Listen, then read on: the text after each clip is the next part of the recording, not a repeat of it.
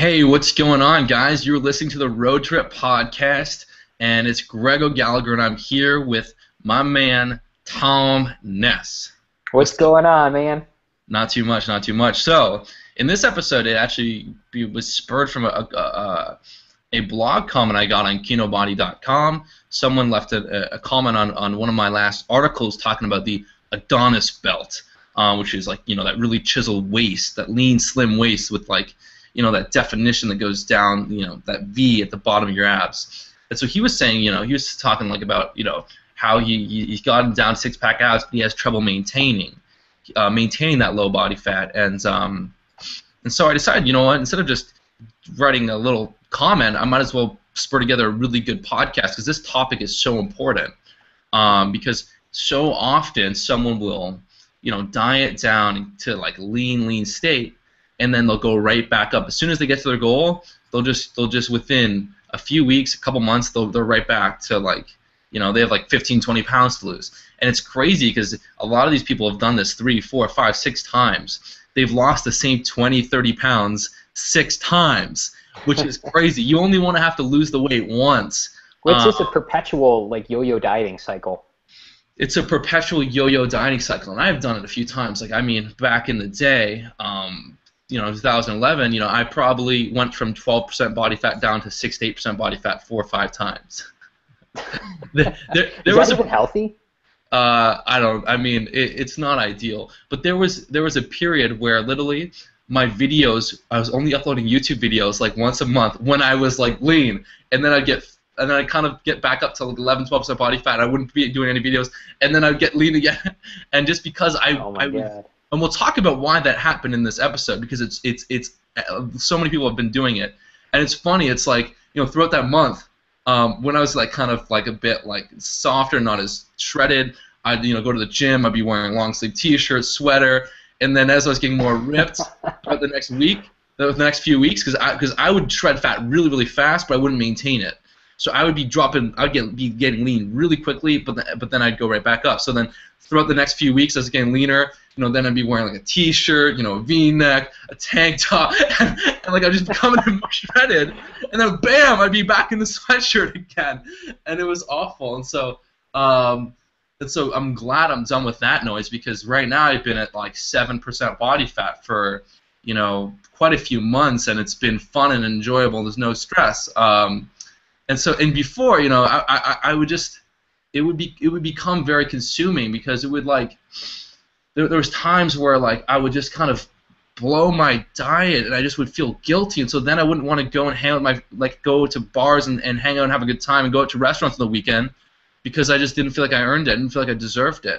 And so I mean, I think a lot of people can kind of resonate with this. Yeah, I remember it was like summer 2011. Like I was like way too obsessed with getting lean, and this is why in the future years I kind of resonated with the totally stuff, being really present, and because that helps so much. But yeah, I mean, I'd have friends that would want to go to the cottage on weekends, and then obviously you can't really control your diet very effectively or track your macros when you're out at the cottage, and so like I just wouldn't go because I screwed up my diet, and so like I didn't really have the room to work with. But anyways, I guess what are your thoughts there, Tom? Is any of that kind of like, can you connect with any of that? Yeah, absolutely, man. Like I've done the yo-yo dieting thing. I mean, for like several years, and like the methods you talk about in Kinobody definitely help you like stay at a lower body fat a lot easier. And that's kind of the stuff that we're going to get into today. But I have a feeling that I'm not alone when I say that I've struggled with like just staying lean for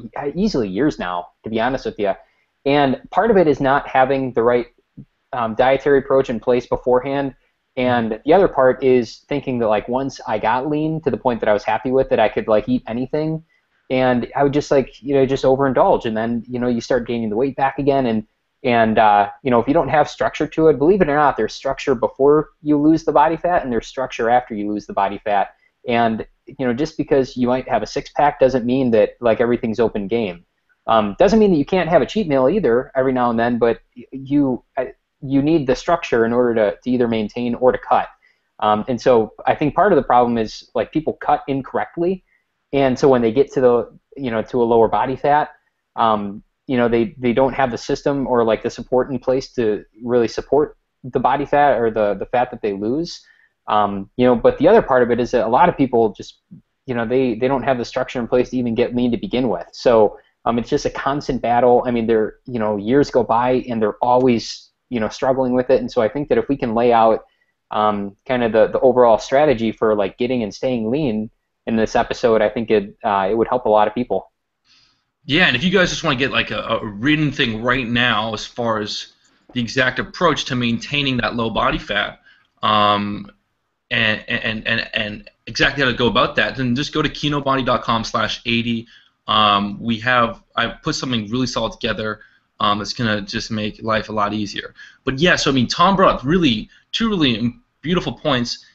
People make the mistake of dieting incorrectly in the very beginning, and I think a lot of like diet books, quote unquote diet experts, perpetuate this myth because they kind of when they're talking about like getting slim and skinny finally, or getting shredded finally, they kind of project the idea that like once you get to that final destination, like you're fine, like everything is like you can just go right back to how you were before, like you're done. Like after you get to that goal, that target weight, whatever it is, you're done.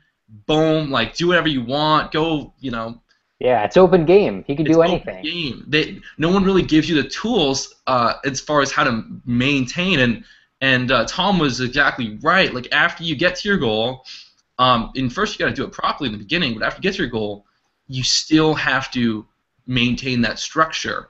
Otherwise, like you will go back. If you were someone that struggled with their weight or struggled to maintain a low body fat before, and then you started, tracking stuff and started, getting yourself into that deficit, then if you just go back to your usual eating habits, you're gonna creep yourself back to where you were before. That's just how that works. And even that happens to like so many people that I know. Even people that were like, it's crazy. People that like get super lean and like even like shredded to a point. It's kind of funny. Like it's sad too, but like I see them a few months later and they're pudgy again. I'm like, you just went from being like chiseled to like pudgy. What happened? And it's because like either again they diet incorrectly or they don't have a system in place to support like a maintenance mode, or they don't even know what maintenance mode is. So no, exactly. And so let's first talk about the initial mistakes that people make, and that's trying to lose weight way too quickly. Trying to drop 3-4 pounds of fat per week. If you're eating very little, I mean the way that I like to think about it is if your diet is miserable, if you're not able to enjoy the process to getting leaner, then it's going to be a nightmare to try and maintain because you're just making everything a lot harder than it has to be, and then you're kind of just teaching yourself that this stuff is hard work, this stuff is miserable, and so when you go from a period of just like obsessing to get to that goal and just having a horrible time, and then trying to somehow maintain it, it's not going to be it's going to be very challenging. Because you never really learn how to eat in a way that's enjoyable, that supports your goals. Right. Instead, you learn how to eat in a way that's miserable, that you're trying to like freaking, drive yourself to your goals in a miserable way, and then you don't know how to do it enjoyably. So then, when you try and eat at maintenance, you end up just you having no self-control. You have self-control when you eat very little and just eat like, chicken breast and broccoli. But then when it comes time to eat more to stay at maintenance, you have some carbs or whatever it is, maybe a little dessert, cheat meal, and you just end up eating way over. So you binge eat, and so you're constantly fluctuating between, intense restrictive dieting and total gluttony, and you're not enjoying either spectrum because when you eat very little, you don't feel very like you're hungry all the time, and then when you eat too much, you feel gross, you feel sick, and you feel guilty. And so there's no enjoyment there. So when you're getting leaner, find a way to make it enjoyable. And if it takes a little bit longer, that's great because the long run, at the end of the day, is going to be shorter. Boom. Mind blown. We can just stop the episode there. We could just press stop. Yeah, but dude, so here's I think like the biggest problem is if people try to lose the fat too fast. And really what it comes down to is poor planning. Like if you know that, like let's say you got a wedding coming up or you got an event coming up and you want to look good for it, don't wait until 4 weeks beforehand and then think that you have to starve yourself and do 5 hours of cardio every day to lose the fat that you should have been losing for the 8 months prior to that event. Hmm. And so like that's why I mean we always recommend the slower approach, just because it's a lot more enjoyable. But then after, okay, dude, nobody should be dieting and cutting for like 8 months on end. I mean, Hmm. like it shouldn't happen. Like you shouldn't. Your diet should not revolve around eating at a deficit for 7 days a week for like 365 days. Like it just shouldn't happen. There should be a designated cutting phase, and you should do it, and you should put in the work and grind it out, whatever you have to do. The slower approach is obviously better because it's going to show you, you know, how to actually like if you can slow diet down to the weight that you want, the body fat that you're comfortable with, it's going to be very easy to maintain that because you're going to have the diet structure in place to support a lower body fat. But, you know, like have a designated period of time where you're going to be cutting and get down to whatever physique you want, put in the work, get there, and then you'll learn how to actually maintain that once you're there. You know, don't do this whole like, oh, I gotta, you know, I have some friends that are they don't want to go out to eat because they don't want to blow their macros for the day because they're always like obsessed about it. And so if you're always obsessing about it, you're not going to be present. You're not going to want to go out. You're not going to want to like stray outside of your diet because you're so damn worried about it. And it's like that's not a way to live, man. It's not like you should diet and cut and put in the work to get to where you want to be, and then actually like flip it over to maintenance and maintain it instead of treating this dieting thing as like a year-round struggle. Yeah, that's very, very well said. And like when you take it slow, you're not actually taking it that slow because yes, like as I mentioned before, the adherence is so much higher, so you're so much more likely to follow through. A lot of people that just try and really do extreme dieting, they end up dieting even though they're in a bigger deficit. They end up dieting for a lot longer because with all they slip and they have cheat days and they binge eat, and so every single day they're trying to be in a deficit, but then they mess it up, and so they spin their wheels and they're just chronically just deprived. Mm-hmm. But when you take it slower, the cool thing is you'll maintain more muscle mass or you'll build muscle. So you'll still lose you know, you lose a good considerable portion of fat, but you'll be able to make strength gains. You know, you'll be able to support better body composition, better ratio of muscle to fat, and Yeah. and then you're learning how to eat in a way that is enjoyable, that supports your goals. So then when you go to maintenance, it's only small little changes, which makes it brilliant. And furthermore, if you're doing harsh dieting, you're actually setting yourself up for a rebound because when you're in that extreme deficit, leptin levels, which controls your appetite and regulates your energy levels and your metabolism, becomes severely diminished. So that's why when you're eating when you're restricting your calories for a period of days and then you cheat, you can just keep eating, keep eating, keep eating because your leptin levels are so low. It's going to drive up your appetite. So Mm-hmm. and so that makes it that makes when you do extreme dieting, whenever you have an extreme reaction, there's going to be like a more extreme opposite reaction. So when you go really low, eventually you will rebound, and then psychologically you feel deprived, so you want to eat more. So that's why I really don't recommend the really strict extreme dieting. I found that probably some people can do an extreme cut once in their life, and then that's it. They'll never be able to do it again. You have like the mental Well, capacity, that's because you go through it and you realize how much it sucks. how much it sucks, and then you can never do it again. Now, Uh, actually, so to give like some like just so a framework of this for people, in terms of calories, what would you classify as cutting versus like extreme dieting in terms of like macros? I would say when you're cutting, like 1 to 1.5 pounds of fat per week. So if you're a guy, 180 pounds, reasonably active, you burn like 2,700 calories per day. You're looking at cutting around 2,000 to 2,200 calories. So that's about like Um, 12 calories per pound of body weight, yeah, like almost 11 to around there. 12 calories per pound of body weight in there. Okay. And then if you're extreme dieting, I'd say that's like 1,000+ calorie deficit. So 1,700 calories or less per day. Which is not a lot.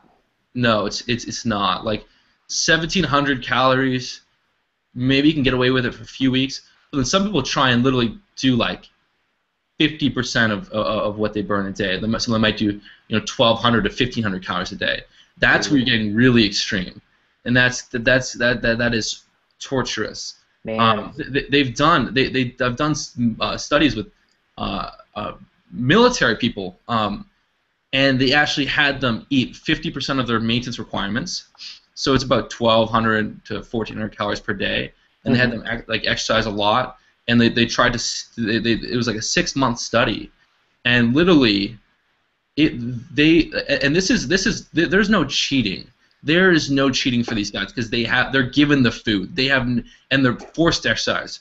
So it's not like someone where they're doing extreme dieting for a few days and then they can go and splurge and have a cheat meal or just accidentally cheat or just take some time off the gym. They're forced into this structure for several months. Some of those guys were literally cutting off their fingers so they could get out of the study because it was so brutal. So this is what people don't realize. When they're doing that extreme approach, they don't realize that if they were actually to 100% follow through on it, how brutal and torturous it was.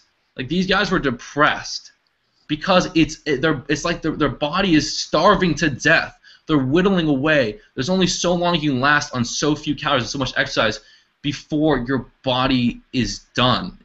All your energy reserves are and you starve to death. Over the course of several months, but eventually you will. So this approach, that got morbid pretty quick. Yeah. So I mean, it's a good thing we kept this one pretty lighter. So that's why I say, if you're not enjoying your cut, you're gonna screw up. We're only human.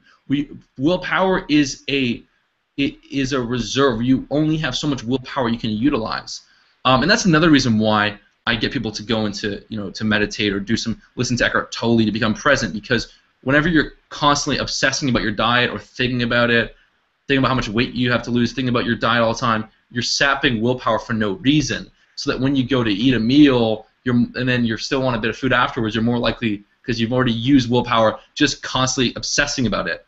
So I have to teach people to become present and not to think about it unless they have to. But now we've fleshed this out beautifully. Let's talk a little bit about how to shift into maintenance.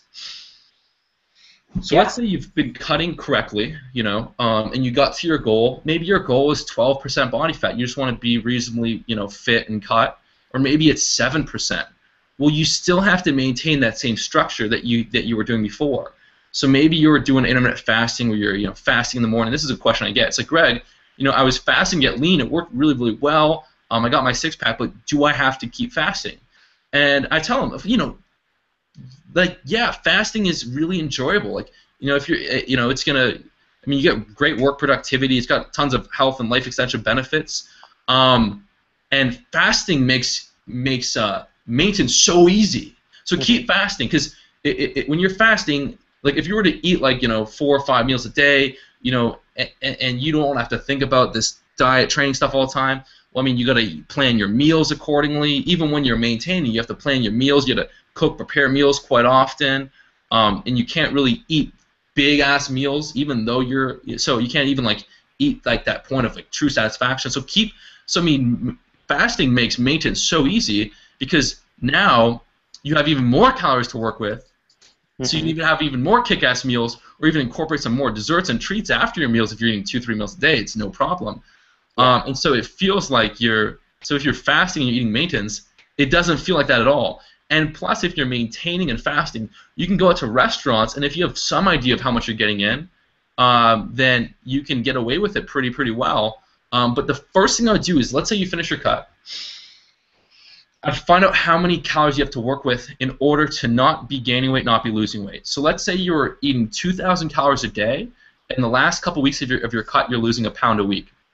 Well, 1 pound a week represents about a 500 calorie daily deficit. So you can actually bump up your calories to 2,500, and then you won't be losing weight, you won't be gaining weight. Now, you will gain 3, 4, even 5 pounds tops within the first 2 weeks of maintenance. That's because whenever you eat more calories, more carbs, your body's going to hold more water retention, glycogen, you might regain some more muscle, and so give yourself a 5 pound buffer, 3 to 5 pound buffer. After that happens, your weight will stabilize. And that's a big problem that people screw up maintenance is because they try and eat at maintenance and then they gain weight, so they think their metabolism's crashed and their metabolism isn't working the same. So then they go back to dieting and then they get deprived, their leptin levels get diminished at a low body fat, and so they go back up. Okay, this podcast is literally everyone that's thinking about doing a diet has to listen to this. Send this to your friends. This stuff is stuff that takes years for people to learn. So now you have maybe 2,500 calories to work with. So follow the exact same setup. Maybe if you're eating lots of veggies and lean protein, do that too. But now you have 500 extra calories. Yay! Woo! Whippy! Maybe you want to have more potatoes, or maybe you want to have a nice slice of something at the end of your day. Maybe you stick to your exact same diet you're doing before, but then at night you have like some delicious sweet potato wedges, or maybe some frozen yogurt, or maybe 2 or 3 times a week you do your diet exactly as is, but 2 or 3 times a week you go out and you have like an awesome sushi, all-you-can-eat meal, or a couple double patty burgers. There's very many ways to do it, but keep your structure that you set in place because it works, and that's the structure that that should have been supporting your goals and enjoyable. But now you just give yourself that extra room. So a couple things that I would do, as I mentioned before, is do bigger portions of carbs and a little bit more fat. You don't need to raise your protein. If you've been cutting properly, you have enough protein. Your protein needs are, you're not going to get anything else from more protein. To really support your training and your muscle growth, you want to shift your body into a more of an anabolic state. You do that with carbs and fats.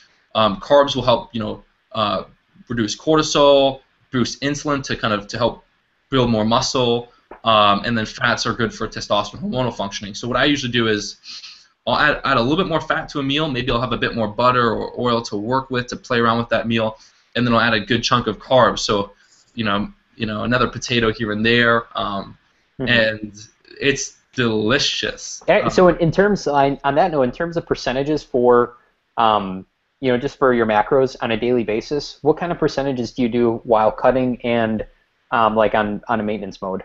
What would your split be? So cutting is going to be across the board for dieting, whether you're cutting, lean, bulking, or maintaining. Fat should be constant. Fat should be about 30% of your total calories, 25 or 30%, because having fat as a moderate intake and even distribution keeps you satisfied, ensures meals taste good, and supports hormonal functioning. So I always keep fat at around 25-30% of calories. When you're cutting, protein needs to be at a higher percentage because you're getting less calories, so that in order to get the proper amount of protein, your percentages of protein have to go up. So when people are cutting, I like to see them do 35% protein or 40% protein. Awesome. Somewhere in there. And then you're looking at doing about 30 to 35% carbs. So it's about 30% fat, 30 to 35% carbs, and 35-40% protein. Now this is where you can kind of play around with it yourself. There's some individual variants. So if you like to eat lots of meat, then do 40% protein. If you don't really want that much, if you don't need to eat that much protein, or you're like, oh, this is too much meat, then go down to 35% protein, and then bring your carbs from 30% to 35%. So it's like an even amount of carbs and protein.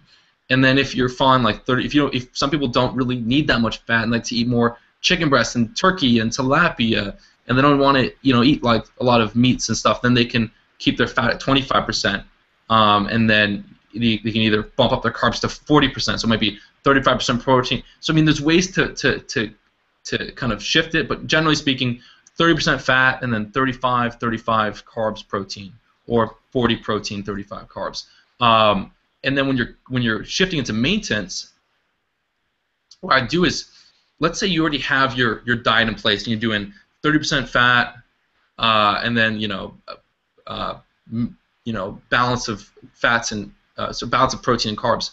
Now you can just take that 500 calories and add it to your carbs and your fats. So you don't actually have to set new percentages. you could just add bigger portions of carbs and fats. So that's one way to do it. But as far as the percentages would work out, usually you're looking at doing about, it would become like 30% fat again, and then protein might even go down to 30% because you have more calories, so it would still be the same amount. And then carbs Which would would be make sense because you mentioned before that you'd want, you'd want to bump up your portions of carbs or fats. So that's yeah. going to probably quickly count for the extra 500 calories you get per day. Yeah, so for maintenance, as far as percentages, you're looking at about 40% carbs, 30% fats and proteins. That's a good balanced amount. And if anyone's listening, like 40% carbs, oh my God! Like, don't worry, don't worry. If you're hitting the right calorie intake, so if your body's burning 2,500 calories per day, you're eating 2,500 calories per day, then there's no amount of carbs will cause you to gain fat. You're burning whatever you're eating. No amount of carbs will cause you to gain fat. In fact, having a good amount of carbs, like 40% of your total calories, as opposed to like 20%, is actually going to help you, because I could send you studies on how how carbs are insurmountable in testosterone hormonal functioning for your women. So it means it's going to support your hormonal system. You're going to sleep better because carbs trigger the release of serotonin, so you're going to be more relaxed and you sleep better. And carbs are important in anaerobic training, so strength training. So you're going to perform better, and then carbs actually impact gene expression for muscle growth more favorably than eating like 40 to 50% fat, because carbs are insulinogenic. And if you have the right calorie intake and you get that boost of insulin, it's going to help drive muscle growth. So don't be scared of carbs. When you have the right calorie intake, carbs will help you. The one caveat is that I find that as far as, I find that people are better off eating carbs later in the day, because then you feel relaxed and chilled out at night as opposed to in the morning when you're working and stuff. So interesting.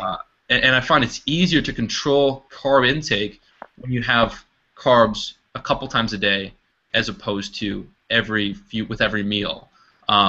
So my approach is like, have a few pieces of fruit per day, because fruit is relatively pretty low in calories and has lots of nutrition. And then, a couple times a day, maybe with lunch and dinner, you have some potatoes or some sweet potatoes. So we fleshed this out pretty well. So the whole general idea is you're gonna find out what your maintenance is, and usually maintenance is around, whatever you're cutting with, whatever weight you're losing, you can add that, whatever deficit you're in. If you're in a 500 calorie deficit, 600, 700 calorie, you can add that to your cutting plan. And so yes, a bit more fat, keep protein the same, a bit more fat, and a lot more carbs, and then you can. And then you can basically, what's going to happen is whenever you finish a cut, what's going to happen is that you're going to build muscle very, very swiftly for a few weeks. Now your body's getting more energy reserves. Your testosterone's higher. Your training is more optimal, and so you're actually gonna. Most people will gain muscle for a few weeks after they finish a cut when they eat maintenance properly. So to help people implement it for their particular situation and and weight and everything, to calculate your actual maintenance calories, it's taking your body weight times 15, right? I mean, in general, there's different ways to calculate it, but that seems to be one of the most accurate. That's a really good starting point. And then for the actual cut, for a deficit, you want to hit whatever your body weight is times 12. Yeah. Which would be your total calorie intake, on a daily basis. Exactly. And then if someone that's more overweight, let's say someone has like 50 pounds of fat to lose, maybe they're 230 pounds, well, I would have them do 11 calories, because they're bigger. They're someone at like 10% body fat is going to burn a higher proportion of they're going to have a higher multiplier. So someone at 10% body fat might have a perfect 15 calorie multiplier, whereas someone that's overweight, because fat doesn't burn as many calories as lean mass, it's going to be lower. So someone that's really overweight, their maintenance might be 14 calories or 13.5 calories. But for most of the guys that are still like at a healthy body weight, under 20% body fat, and reasonably active, 15 calories per pound is a good starting point. It might need some adjustments, 200 up or down, 200 calories up or down either way. Mm-hmm. But yeah, that's right, like 15 calories per pound. It's funny how often this is bang on, the 15 calories per pound of body weight. But if you're someone that doesn't really move much, sitting down all day, might go lift, do a strength training workout 3 days a week, and maybe get a bit of walking on the other days, 14 is a safer bet. And guys, I know we've thrown out so many numbers. You guys have percentages and multipliers and all this stuff. So right now, go to kinobody.com/80. We have that mapped out so you can actually see it, and you can know exactly what you have to do to maintain your body fat after you cut. And I said body fat because your weight will come up a few pounds from water, glycogen, a little bit more lean mass, but maintain your body fat. I'll lay it out, the exact strategy, and how you can either basically have the choice between either playing around with the extra calories each day, or doing your same cutting days a few days a week, and then doing higher calorie days a few days a week. Both those plans will work. It's whichever is more enjoyable for you. So that is kinobody.com/ that's a /80, and definitely give that a download. Save it somewhere important because you're gonna have to reference this later. It's really cool. It's called the Low Body Fat Maintenance Guide. And it's like, it's seriously, like, if you think about this, everybody's so concerned about like grinding and getting cut, but they don't really think about what's, like how to change things up or the appropriate way to change things up after they're there. So it's really a gap of like what a lot of people don't think about in terms of their diet. And it's really important because if you disregard this, what happens after you finish your cut, it's gonna, like I said in the very beginning of this podcast, it's gonna just perpetuate a yo-yo dieting cycle because you're not gonna have the tools that you need to maintain it. So it's really, really important. So go to kinobody.com/80 and download the guide. It's totally free. Just put in your email. I think just not even your name, just your email, and and download that because it's like we said, it'll show you how to shift from diet to maintenance and actually maintain it, so you can basically look lean and ripped year round without feeling like you're on a diet year round. Perfect. All right. So what do you say we wrap up? I think we've given people more than enough information to chew on. Yeah, sounds good, man. It's been fun. All right, guys. Hope you enjoyed the podcast. Stay tuned. We're rocking out more episodes every week, so make sure to stay tuned and listen to these episodes. Leave us a review too. If you haven't yet, go to iTunes. Seriously, reviews are so helpful and they're so important, and we read every single one of them. And we should probably start calling them out too on the episodes. Maybe. Yeah. Hell, leave a review. We might just call you out on the next show. But they're really important. And like I said, we read them all one by one. So if you wouldn't mind, take a couple seconds, go to iTunes, leave us a review on the Road to Rip podcast. We'd love to hear what you think about it. And if you have any ideas for new episodes that you want to hear more about, or things that you want us to talk about, let us know. Because we're going to read them, and we always take the feedback into consideration. So yeah, so let us know your thoughts. All right, guys. Talk soon. That was Tom and Greg with the Road to Rip podcast. Ow, wow. Next time.